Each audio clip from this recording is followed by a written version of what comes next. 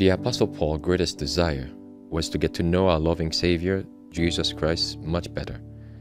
Would you like to know him? Listen to this devotional. That I May Know Him, a devotional by Ellen G. White. No excuse for failure.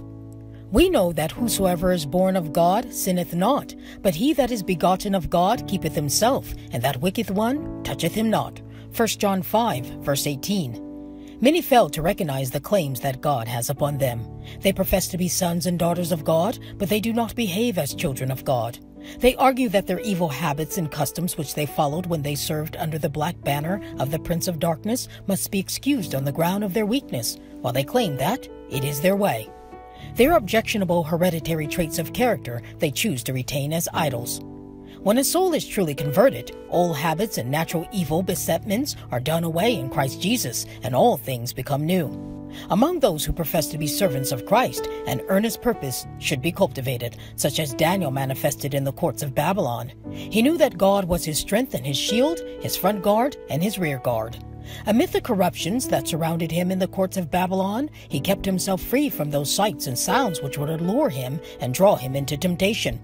When his duties required that he be present at scenes of revelry, intemperance, and basest idolatry, he cultivated the habit of silent prayer, and thus was kept by the power of God. To have the mind uplifted to God will be a benefit in all times and in all places. Let the soul cultivate the habit of contemplating the world's Redeemer. Help has been laid upon one that is mighty. Jesus has given his life that every soul might have abundant help in him. Will you who read these words resolve that you will never again seek to excuse your defects of character by saying, "It is my way"? Let no one declare, "I cannot change my natural habits and tendencies."